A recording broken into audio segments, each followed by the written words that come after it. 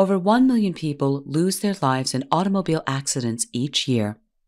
Researchers are trying to reduce accidents and save lives by developing technologies that assist people with driving cars and will eventually allow cars to drive themselves.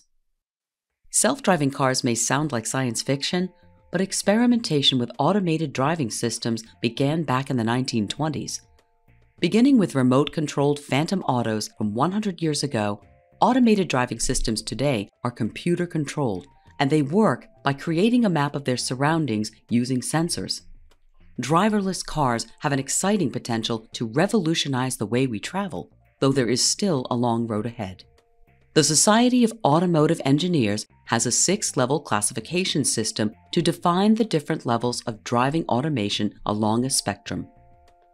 The classification ranges from level 0, or no automation, to level 5, or complete automation. The higher the level, the less input is required from the human driver to operate the car.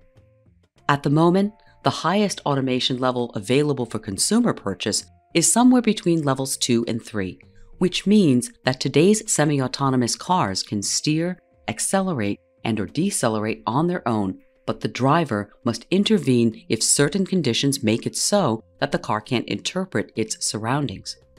Automobile and tech companies are experimenting with higher levels of automation, but completely automated cars will likely not be available for another few decades.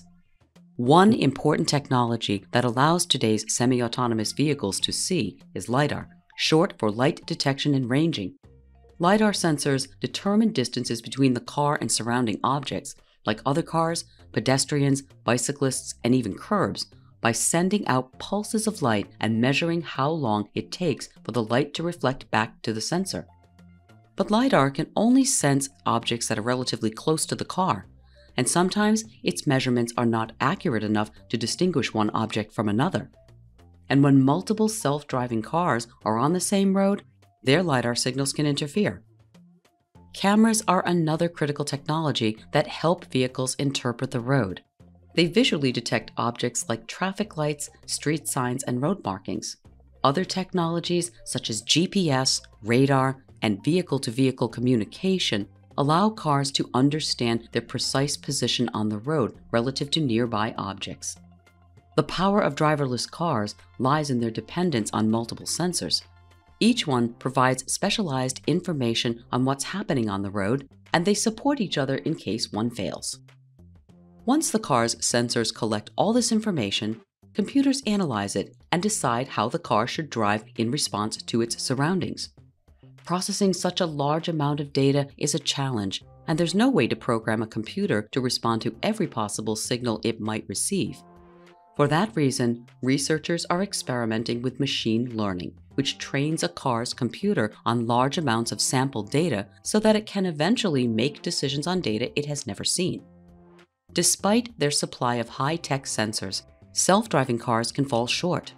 For instance, automated driving systems don't function as well when there is heavy precipitation, when lane divisions are not clearly painted, or when litter clutters the road, since their sensors can get confused.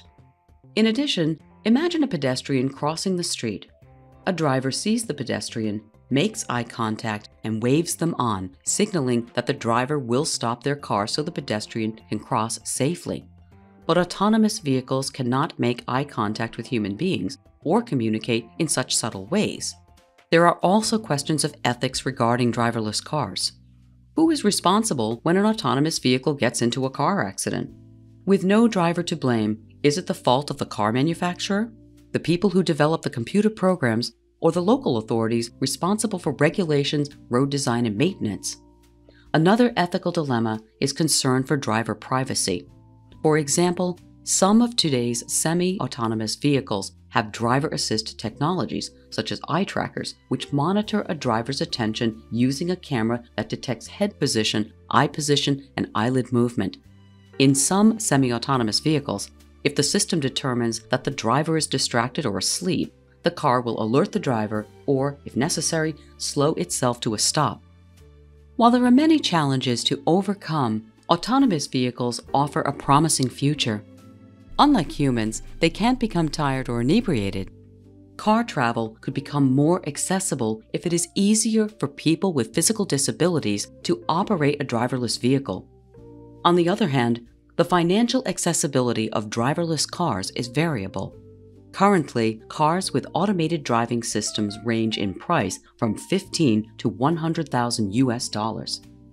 Self-driving cars could also make roads safer and more efficient to travel on once their sensor technology has advanced to the point where they can interpret and respond to a variety of road conditions better than human drivers.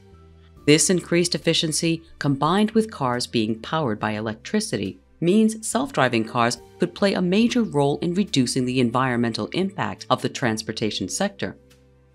Although we are still at least a few decades away from commercially available, fully autonomous vehicles that were first dreamed of a century ago, there's no doubt that we've begun paving the way towards a driverless future.